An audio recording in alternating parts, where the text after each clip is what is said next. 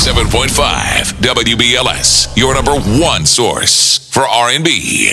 Let's go to MCA then. Okay, MCA. And you and Babyface actually might have had a crush on the same girl.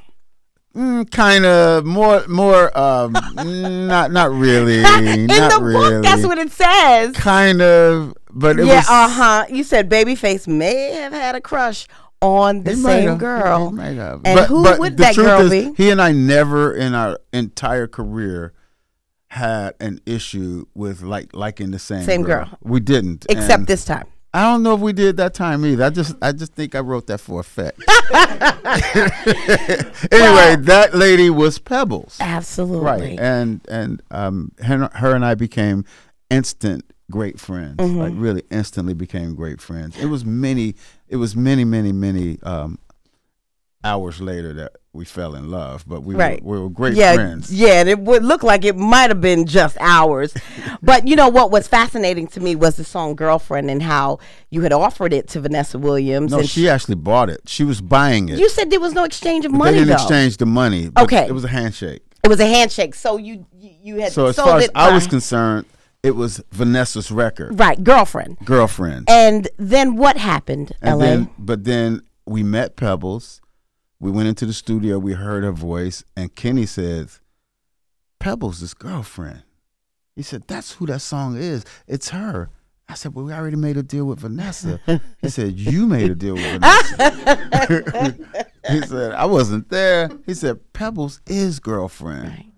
And we played her the song, and she went crazy. She offered $18,000 in 2 cars. Yeah. I bet she did get that song. She got the song.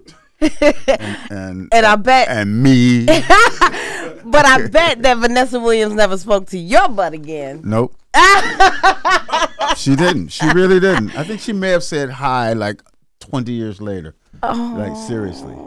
And it was like, oh, Vanessa, it wasn't me. But how was it not me from her vantage point? Right. Anyway. Talking about this book, Sing to Me, my story of making music, finding magic, and searching for who's next. Now, we have gotten to the point where we've got a love-struck L.A.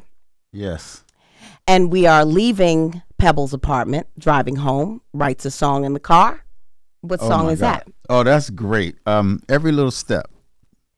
Every Little Step, Bobby Brown. Right. Who knew? That's that is my love song to Pebbles, 100%. Yeah, and those words just poured out of me like crazy.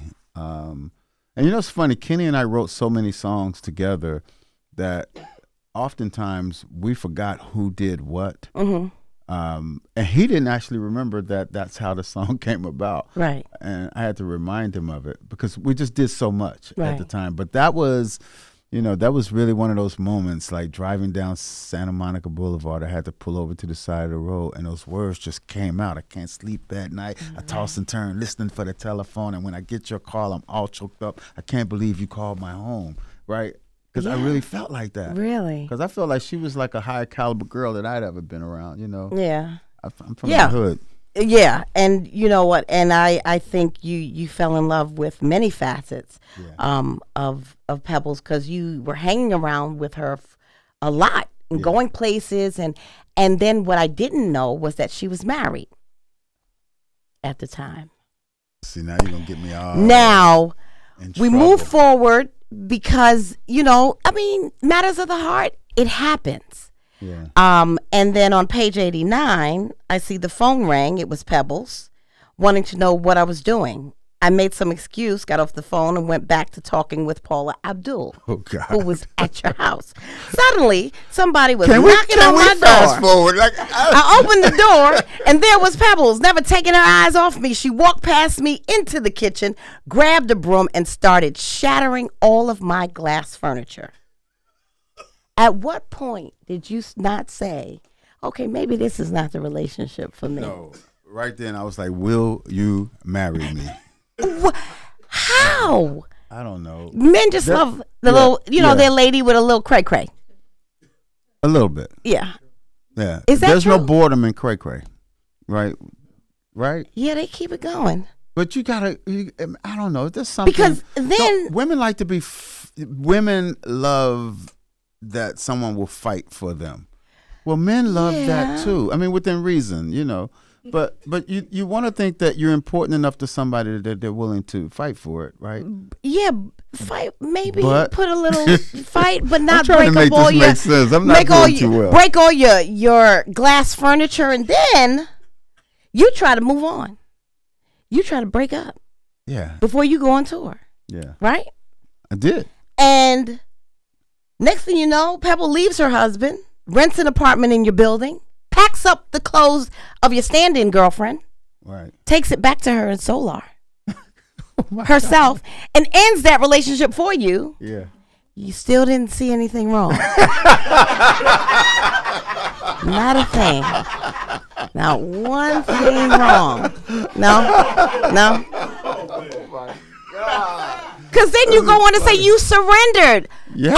LA. Yes, I did. So I guess there was no other relationship What do you mean? where you felt this person loved you, and this was a form of showing you that they loved you. Yeah, I liked it. Yeah, I did. I really did. No, I think the There was next no song you other should have wrote relationship. it should have been "Help, please, somebody, please help." Somebody help. Not just anybody. So we're gonna play every little No, step. that's funny. Because That's that is really your funny. ode to Pebbles, and It that is. was a chapter in your life. I mean, I think we all. She wrote me one too that I really love. What did she write? She wrote a song called "Always" on her That was for second you album. Yes. with Sherelle. Yes, with Sherelle. You want to play that one instead?